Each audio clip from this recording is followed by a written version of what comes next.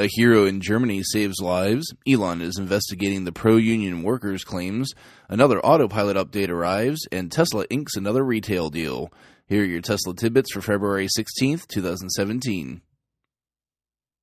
Firstly, my apologies for the missed show yesterday. My ISP decided at 9 o'clock local time that they didn't want to work anymore, which obviously makes it difficult to research, record, edit, and post a new show.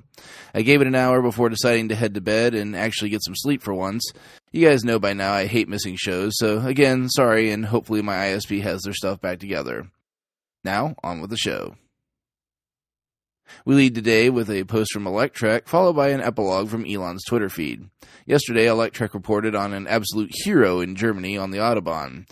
While traveling near Munich, a 47-year-old man piloting a VW Passat lost consciousness due to an apparent stroke. The vehicle had hit the guardrail a few times, but was still traveling at a high rate of speed. A Tesla driver saw the man in peril and decided to act.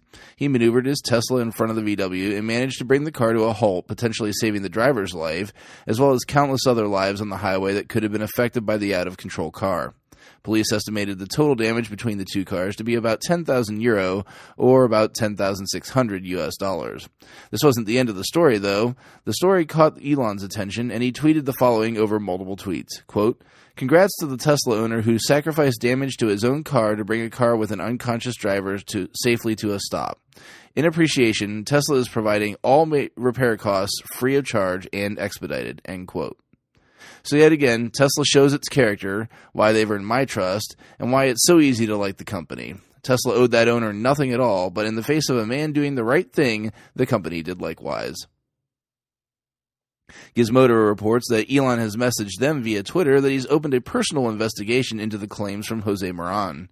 Quote, "I'm doing an investigation right now. Fremont Production Management was in poor shape and not able to scale about a year ago. I think we've made a lot of progress since then. If there are areas that you are hearing are still not great, I would love to hear your feedback on that." End quote. One of Moran's complaints was regarding the confidentiality agreements that the workers were required to sign.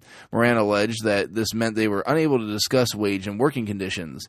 Elon refuted this, talking to Gizmodo, saying, quote, "The confidentiality agreements were drawn up to stop advanced product leaks to the media. They specifically excluded workplace environment, health, safety, or anything else," end quote. It should be noted that nobody has been able to obtain a copy of the agreement.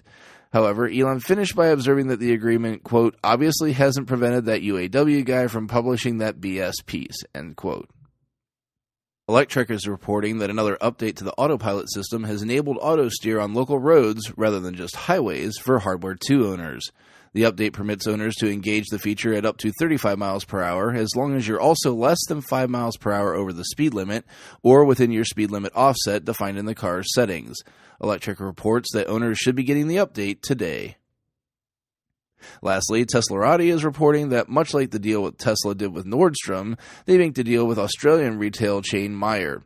The story says that the Myer location in Melbourne's central business district will clear space on its 6th floor and become home to a new Model X as the centerpiece. Myer is planning a huge launch event on the evening of the 16th U.S. Eastern Time to usher in Tesla to the store.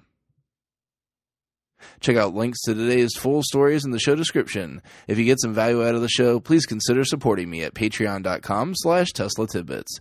Thanks so much to John Waltower, Drew Schuyler, Cookie UK, and John Waller for supporting the show at the $10 plus level. Of course, if you have nothing extra to spare, that's fine too. You can still support the show for free with positive reviews and by spreading word of the show. If you have feedback for me, the best way to be heard is to tweet at Tesla Tidbits. That's all for today. I'll see you back here again tomorrow. Until then, keep it charged and hit the road.